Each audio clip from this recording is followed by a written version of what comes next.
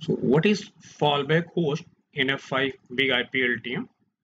So let's first understand packet flow in F5-BIGIP LTM, and then I will talk about fallback host option in F5. So client requests first hits the virtual server, means like the virtual IP address of virtual server, and if there is a default pool associated with the virtual server, then client request is directed to the default pool.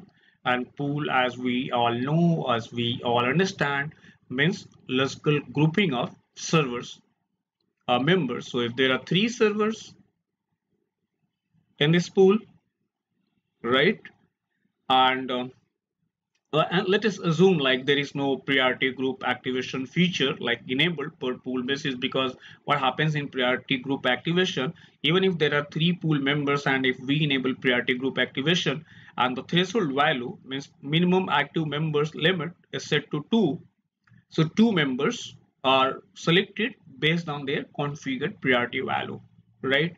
But if priority group activation option is not enabled, and by default yes, disable PGA option is disabled, so what will happen now, based on like the outcome of load balancing decision, because load balancing decision or load balancing method is also configured per pool basis. So one of the server is like chosen from the pool, let us assume server 1, and then client request is directed to server 1, right? So that's the way like how a packet is processed by F5-BIGIP LTM. Now if all 3 servers are down, unreachable, not available, then what will happen, client would definitely receive an error message, right? So that's where like fallback host comes into picture. If we want that instead of like giving an error message, client requests should get directed or forwarded, rather I would say, to any external web server. Let's say I have one of the web server hosted in cloud, right? Maybe AWS or Microsoft or anywhere web server, and my objective is to redirect client requests to external web server hosted in the cloud or maybe in different location. Okay, so will that be possible? Yes, over this fallback host option, right? This fallback host option is configured in HTTP profile. So there has to be layer 7 profile associated with the virtual server, means HTTP profile, and in HTTP profile properties we find the option fallback host, and if that fallback host option is configured, means if I just configure there like https://nettechcloud.com or any website name here, right? So if like there is no active member in the pool, there is no other I rule configured or policy, then client request will get redirected to external website, external web server, can be hosted in cloud or in different data center, right? That's what fallback host is. And how does it happen? So basically BIG-IP system redirects HTTP request with the HTTP reply status code 302. So what is HTTP status code 302? Let's understand that. Let me clear my screen.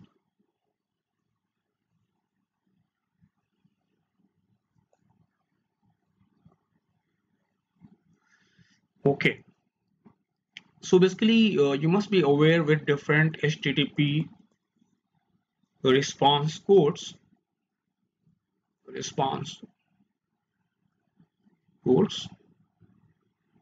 Like this 100 series, like 100 to 199, like just informational.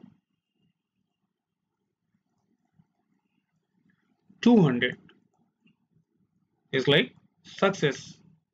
For example, 200 means okay or successful response, right? Successful response. And what about this 300 series. So here like 301 means like moved permanently, but 302 means found. So this response code means 302 means that URI uniform resource identifier of requested resource has been changed temporarily, right? Means HTTP request here and redirected with the response code 302, that is like URI has been changed temporarily with like this nettickcloud.com, so that clients should now contact nettickcloud.com, redirected to nettickcloud.com. But when this response code 302 will be sent, if there is no active member, there is no available member in the pool, there is no I rule, nothing, not at all, right? And I'm going to particularly show you like how we can verify that, how we can see like this 302 code. And what about other like important codes here, like the 400, like 400 to 499, like client side error, right? Generally we never expect to see any like error code from this range because it's bad. Like 400 for example is something bad request. What about 401? 401 is unauthorized or unauthenticated, means authorization is required but not like authenticated, so it's unauthorized. 403, you must have seen like forbidden or no access right, means no like read permission to the resource. And 404, very common, not found. So 400 series like HTTP response codes, like client side errors, and 500 again server errors.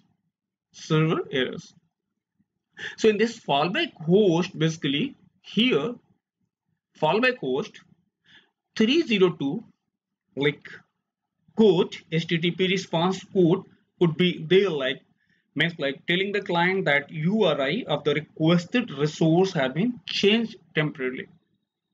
Okay, and I'm going to show you like how we can demonstrate this and where to configure, from where like we can configure this fallback host.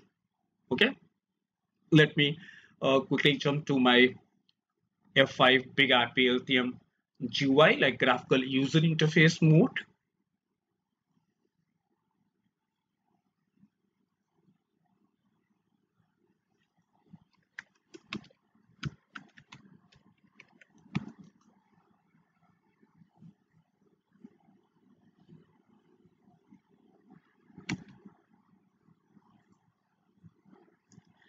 All right, so if like here there is one virtual server IP is 201, status is green, means at least there is one active member, available member in this, like the pool like that is associated with the virtual server. So if I access this IP 172.16.1.201 virtual IP address, if I just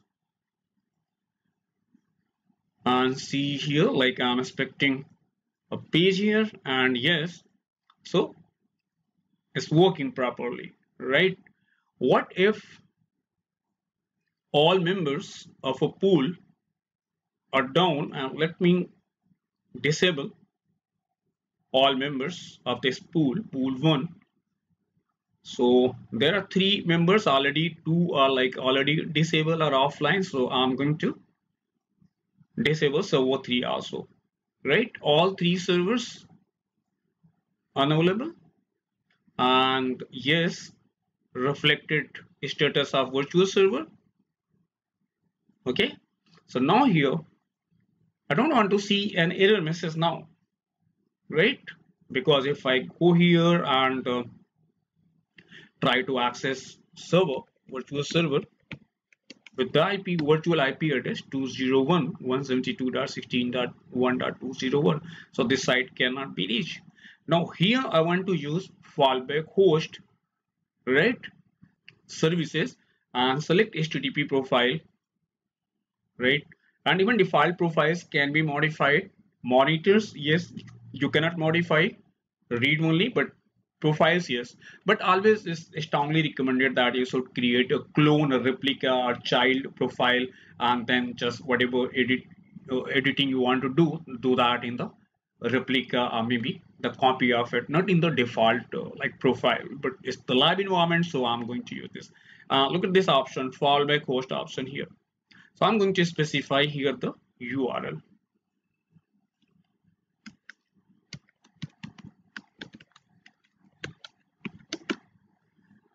https://netcloud.com, right?